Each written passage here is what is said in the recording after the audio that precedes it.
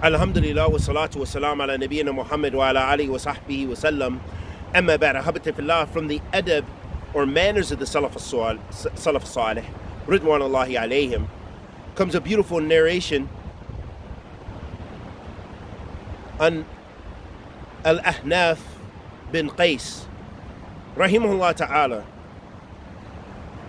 in which he said, stay away from mentioning women and food in our gatherings, for I hate a man to constantly describe his private parts and his stomach.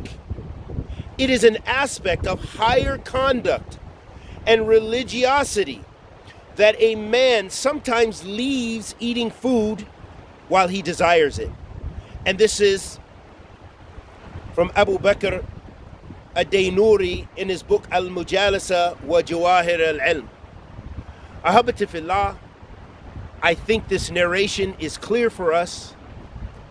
It shows us how the Salaf did not indulge not only in just vain speech, but speech about two things which many of the people love to indulge in, and speech about two things which is in relation to our inclinations and our desires, and that is the women, and that is food.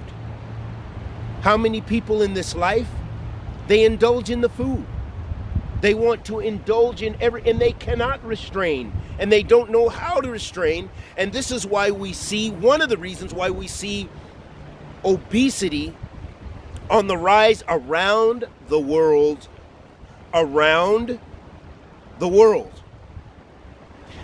The other type of indulgence, ahabati fillah, and this is what we have to remind ourselves, because some of us don't have a problem with food, but we might have a problem with the opposite sex. As men, the inclination is towards the women.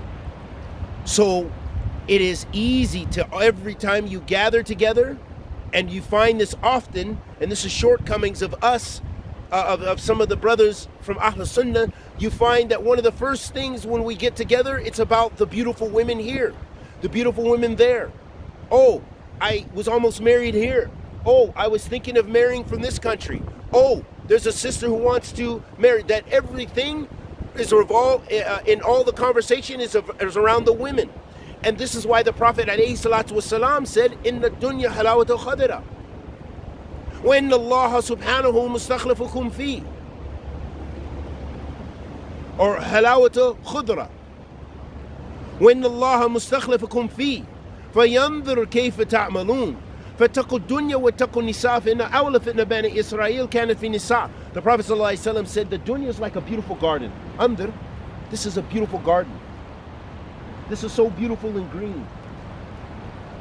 The mountain, if you could only see these white caps and the clouds, the white caps of snow, frosted to a certain level. Absolutely beautiful, the air, everything. It's so much to indulge in. Not in a negative way, this can be a reminder. But you can also overindulge as well.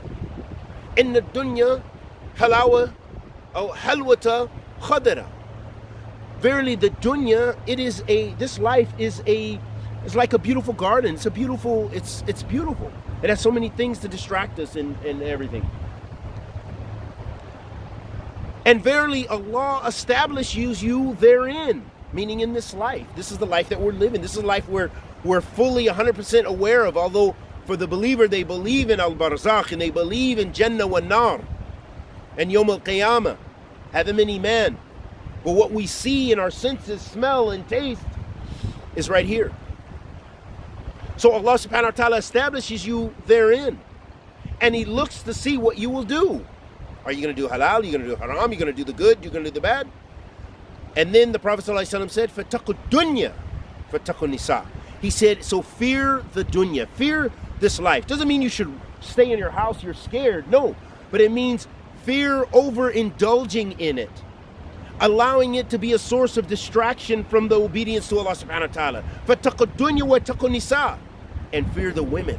Does that mean we're afraid of women, that we should not marry women? And that no, it just means we take the halal path, that we should marry the women, that we should have lawful relations and not overindulge, and let that be something that that consumes our hearts, so that we can't even no longer tell the halal from the haram. No longer do we indulge in halal because we're busy with haram. Because that can destroy you. It can consume you. And then the Prophet ﷺ said, "Awwal fitna bani Israel kana fi nisa." He said, verily the first fitna, the first trial that befell the children of Israel, it was the women. They were tested with the women. Because that's your inclination, that's your fitrah. So may Allah subhanahu wa ta'ala protect us from any and all kinds of fitna. The fitna that is seen and the fitna that is unseen and not clear for us. Wa sallallahu wa sallam ala nabiyyina Muhammad wa ala alihi wa sahbihi wa sallam.